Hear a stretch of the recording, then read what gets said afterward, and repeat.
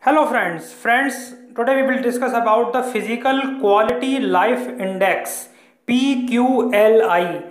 This index is very important for economics students, and you are familiar with HDI or Human Development Index, you can say, or Gender Development Index GDI, or Gender Empowerment Index. Okay, so you know that all these things, but PQLI is also important for the examination purpose. Physical Quality of Life Index.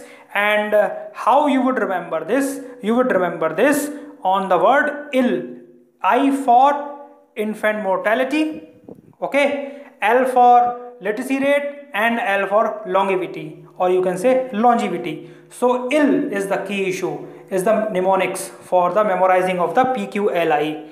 Okay, infant mortality, and L for longevity, and L for literacy rate. So these three indicators are used in PQLI, and the score of the PQLI lies between 0 to 100. Please note that while in HDI the score will lie between 0 to 1, but in PQLI the score of PQLI index will lie in the domain of 0 to 100. So this is all about the PQLI, Physical Quality Life Index, and I do hope that you will be able to understand the PQLI, how we can remember the PQLI, and what is the difference between HDI or GDI and PQLI. So it is all about the PQLI. Thank you for watching for this video.